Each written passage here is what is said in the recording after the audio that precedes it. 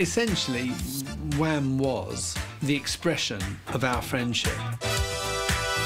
It was the humour, the vitality, the exuberance of youth. Hey, sucker.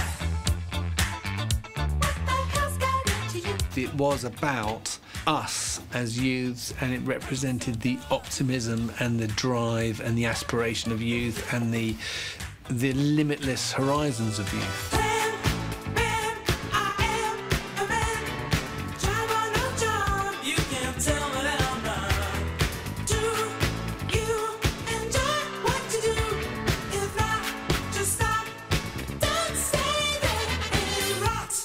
We became friends very quickly. We had a mutual sense of humour, a schoolboy sense of humour, very juvenile, very puerile.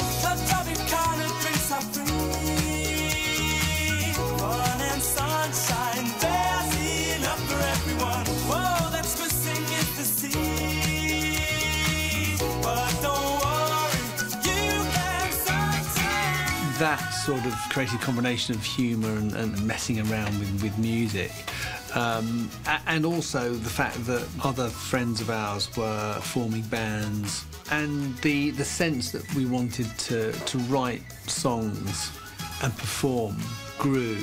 And in fact, the first 3 songs we wrote were Wham Rap, Club Tropicana and Careless Whisper. My songwriting aspirations had been given a boost by a generous 18th birthday present from Mum and Dad. A white Fender Telecaster with a black scratch plate and a rosewood fretboard. In the evenings, I'd practice over and over, piecing together covers of the songs I loved and trying out interesting chord sequences that Yog and I could work on together. One particular idea seemed to evoke a sadness, suggesting a plaintive melody and a slow tempo rhythm. A few days later, Yog came round and I played it to him. "What do you make of this?" I said, working through the chords. He looked at me a little surprised. "Oh my God, Andy, that goes perfectly with an idea I've had going round and round in my head. Play it again." I carried on playing the chords, Yog singing what would later become the haunting saxophone melody on Careless Whisper. Through an extraordinary coincidence, our separate ideas complemented each other perfectly. Careless Whisper came together.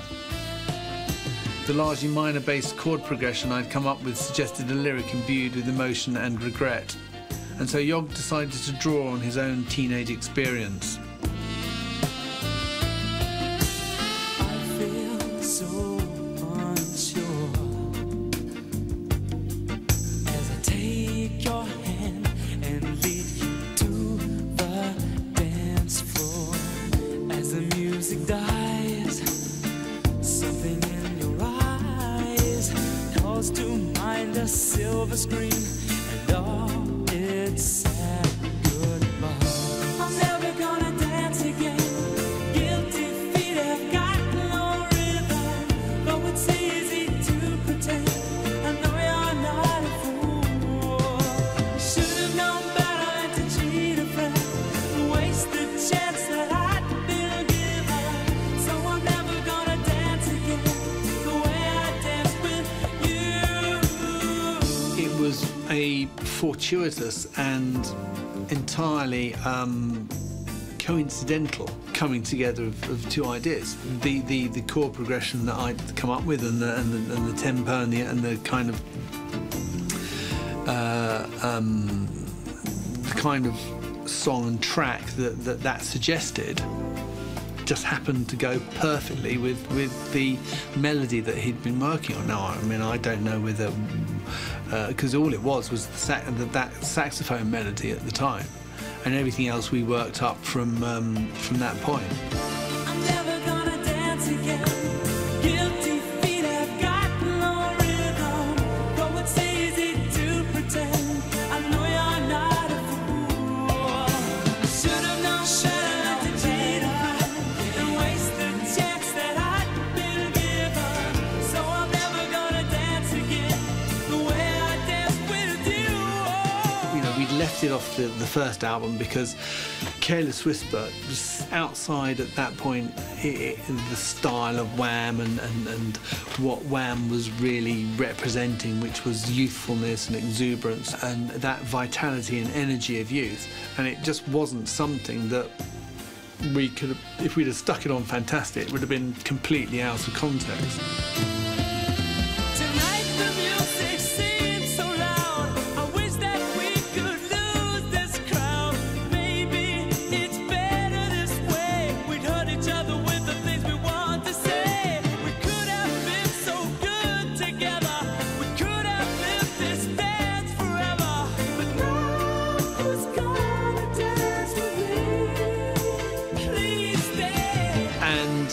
It was apparent to us both that he would inevitably one day have to go beyond Wham to fully exploit his songwriting potential.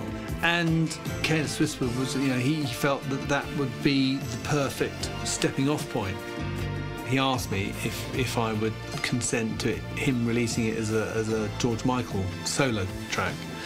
And so I agreed that he would release it as a solo single. But you know, it was a Wham release in the States, and it had to be a Wham track really in the States, because his profile in the United States just wasn't of a level that would have given Careless Whisper the best chance of success. So, you know, he understood that it had to be a Wham track in the States in order for it to give it the best chance of being a hit, which, you know, it was. It was a number one. Both, well, in many countries, but certainly on both sides of the Atlantic. It's a song that I have a great deal of pride in. Shock. He grew to not to like it. I don't know whether there's a bit of an albatross around his neck, but I think he was a little unfair about it, because it was written when we were, I don't know, 17, 18. So it was never going to have the kind of depth of emotional intelligence that he applied to his latter songs.